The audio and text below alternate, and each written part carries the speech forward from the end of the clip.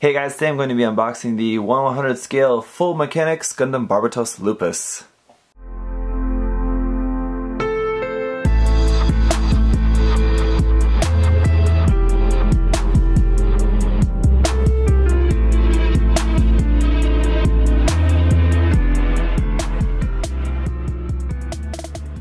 So first off, just want to say thank you to MindFenix Hobby Store for sending me this kit to share with you guys. This is the first 1/100 scale kit from Season 2 of Gundam Iron Blood Orphans, and like with the HG line, the 1/100 scale line is now sporting a little bit different look to the overall box art.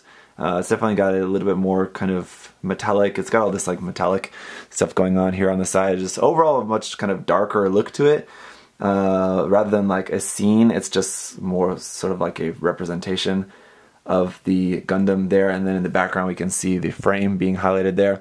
The whole full mechanics thing, Bandai is really pushing that as like a new thing, but really it seems like it just has a couple of new parts added to the Gundam frame. I really don't think it's really a big thing, but Bandai is trying to make it sound like it's some like really big cool thing. Anyway, so we'll see in the review if there's any really thing that's really worth noting that would really be worth giving this a whole new name and making a whole big thing about it. But anyway, I'm sure it'll be a nice kit. I really quite prefer the overall look of the 1/100 scale kits more than the HG kits myself, so I'm sure I'll like this one quite a bit. Barbatos Lupus is definitely an interesting design. So here we go around to the bottom of the box, and we can see just all the kind of same stuff there. This is number 1. So yeah, instead of continuing on the 1/100 scale line, in this one being, I think it would be like 8 or something like that. 8 or I don't know, 9 anyway. So they're starting from number 1 again because they added the full mechanics label to that. So I don't know, whatever. Anyway, so here we got the images here, just a couple of action poses, a little bit about the mechanical detail, the action realization. It just has the 200mm cannon can, I think, slide back and forth and then rotate on the rail there on the arm. And realistic frame, here you can see highlighting some of the parts there on the frame. It looks like maybe a little bit more part separation on those, color separation, but not sure. We'll see once we get this open. Again, English and Japanese for everything on here. It's nice. On the other side, just more promo images here of what the kit is going to look like when it's all painted in the standard colors. It comes with the sword mace and the 200mm cannons. It's nice. Like with the previous versions of the 1/100 scale Barbatos, they come with a little bit more than the HG versions.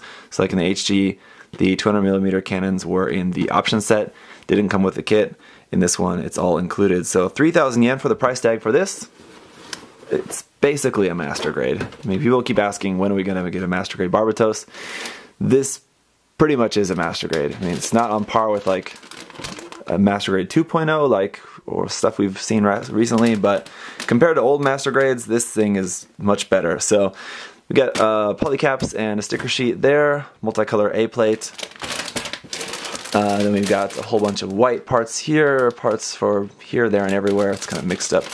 All of that, some darker color, like very dark gray, almost black color there. More white parts. There's our one little green part there for the eyes. I like that the eyes are molded separately for these kits. That's kind of nice. More white parts there. And here's some frame parts. So inner frame, and then weapons, all molded there on one runner, and then more frame. So definitely quite a lot in this box here.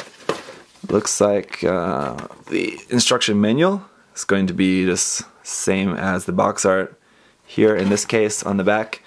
More about the weapons and mechanism here. It says it's got the sword mace and all of this 200mm cannons. And then painting guide here at the bottom if you're interested in reading that in English. There you go, you can check that out. Opening up to the first page here, a little bit about the Barbatos Lupus and Mikazuki August there at the top. And then here at the bottom, again, more stuff. It says, truly experience the reality of inside of the armor. So yeah, they're really pushing for that. Like I said, I think for the full mechanics, they added a couple parts to the frame, like this new shoulder or elbow cap part, which was new on the HG as well. New kneecap part, the feet are different. So, I don't know. Yeah, there we go. On the runners here, looks like runner C is going to have a couple parts X'd off, so that makes me think that that C runner is the inner frame of the previous Barbatos kits. So that's nothing new.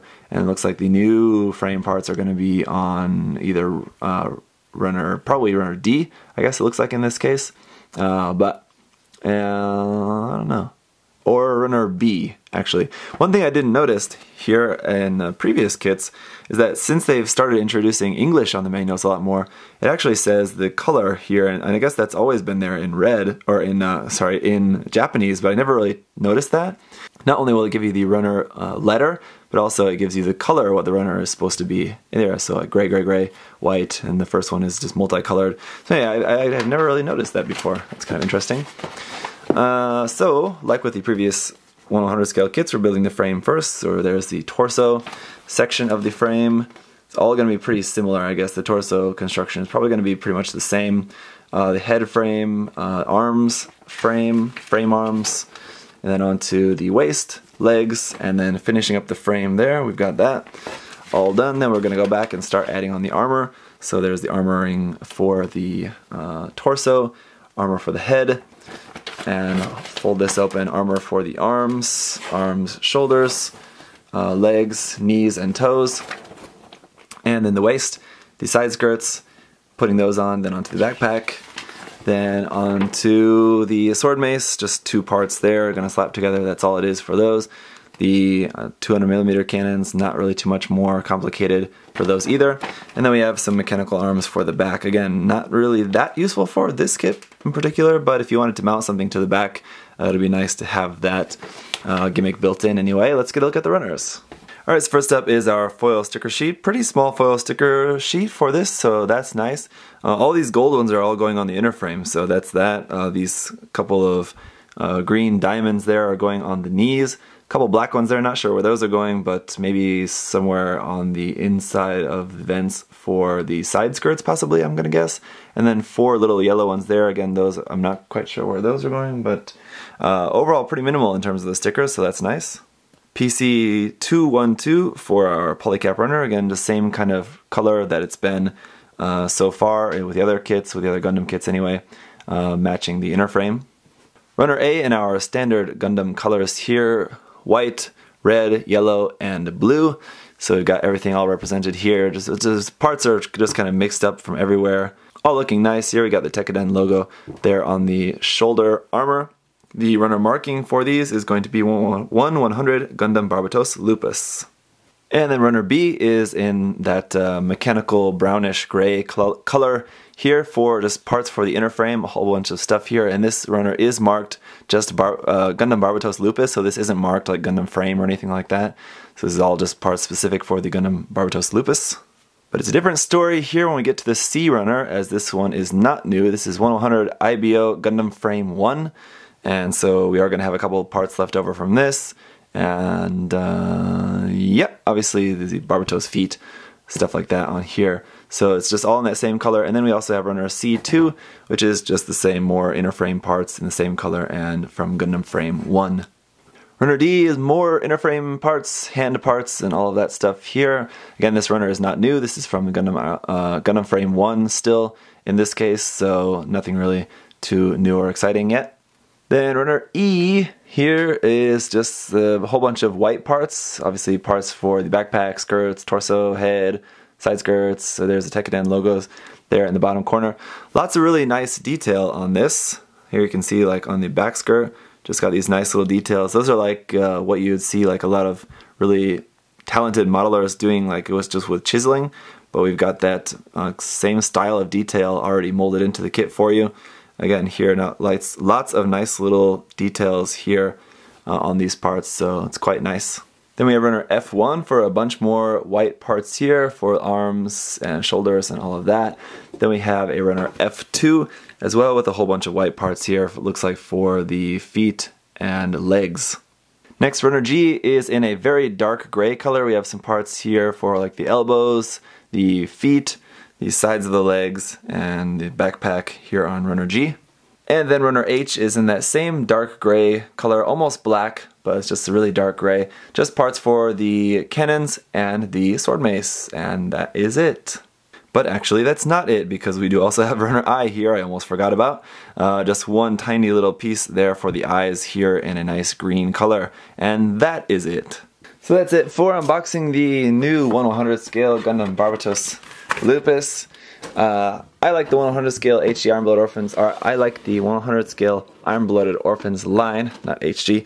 But yeah, the kits are all pretty nice. I'm looking forward to the 1/100 scale Vidar as well. I still haven't decided exactly how I want to pronounce that. But anyway, thank you guys so much for watching. If you do have any other questions or comments, leave those down below.